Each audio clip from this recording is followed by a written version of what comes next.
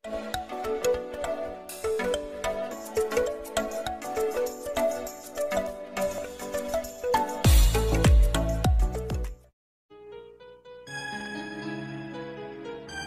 up, amigos, amigas? Kumusta kayong lahat dyan, guys? And happy weekend sa inyo. Have a blessed day sa inyo lahat. For today's vlog, guys, mag-bake tayo na. Simple lamang kailangan natin, guys. I had bought pastry dough. Yung ano na siya, finish na siya. Ayan. Kita ba? Ayan. And then, we also need confectioner sugar. In Sweden, it's called Croissant. Ayan. Kasi ang layo, kailangan ko lumapit. Ayan. And then, so, lalagyan natin ng twist, guys. Dapat ito lang yung ingredient nila. But, mamaya I will show you. Mag-twist tayo ng konti. But this one, guys, I think this one is already done a pastry dough. Pero I think, yung mga ingredients nito, madali lang. Pero medyo mahirap gawin, guys. It's take time. Kaya nagbili na lang ako ng already na. So, para diretso na tayo. So, we can bake it for 15 minutes or 325 degrees. So, let's start, guys. Iwain muna natin ito. Okay natin.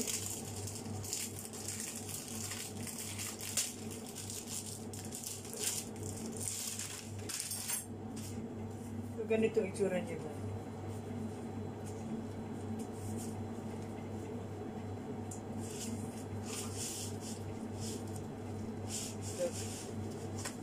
So, yan ang itsura, guys. So, huwag na nga ito kasi baka ito mangyari. Ayan. So, iwain natin ng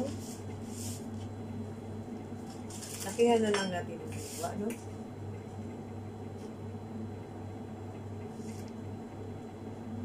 Iwain din sa gitna. And then, yung ginagawa ng amo ko, guys, ganyan lang paghiwa niya. Iniwa niya ng pahalang. Ganyan. Tapos, ididikit lang niya together. Tapos, i-ganon niya.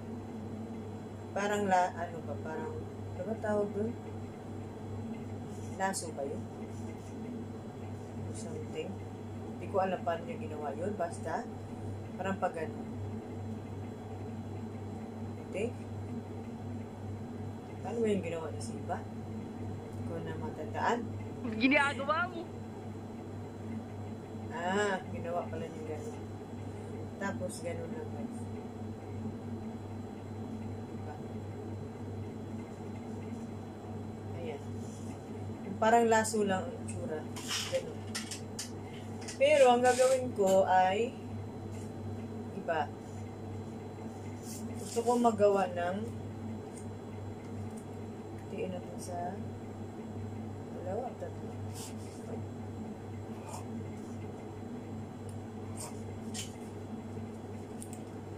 So, kung gumawa ng ganyan, lang square lang, guys. Tapos, lagyan natin ng twist. Lagyan natin ng peanut butter. Ayan. So,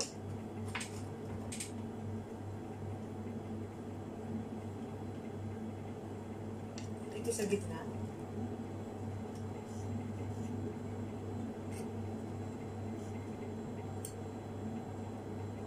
Ayan.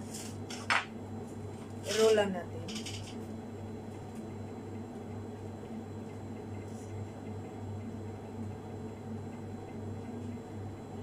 Yan, gawin natin, guys. Tapos, close lang natin dito banda. Parang ano ba? Croissant. Ayan. Huwag ko tama ba yung ginagawa ko, no? So, tapusin ko lang to, guys. Tapos, show ko sa inyo mamaya. So, ayan na, guys, nagawa ko siya. Croissant with peanut butter. Ayan. Hayaan nyo na, guys, kung hindi pareho ng size kasi ako lang naman nakakain. Ayan. So, ready to bake, guys. See you in 15 minutes. Tikiman time. 2 hours later. So, ayan na guys, ang ating croissant peanut.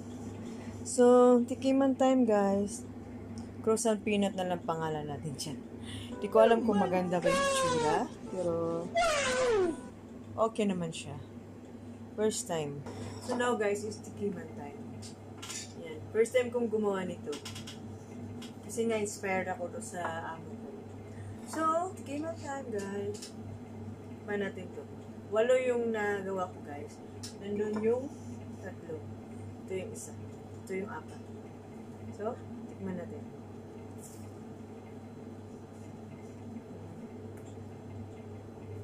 Masarap guys. Saka ito yung yung confectioner sugar. Yan, nilagay ko dyan para mayroong konting design. Saka dito yung peanut butter guys. Ayan. Nakikita nyo. Ito lang yung dinner ko tsaka ko. Midnight snack. Midnight snack? At by the way guys, mas masarap siya kainin pag mainit. At masarap para sa milk. So, tapusin ko lang to guys. And if you guys enjoy watching this vlog, please don't forget to like, share, and subscribe on my YouTube channel. Keep safe everyone and big blessings.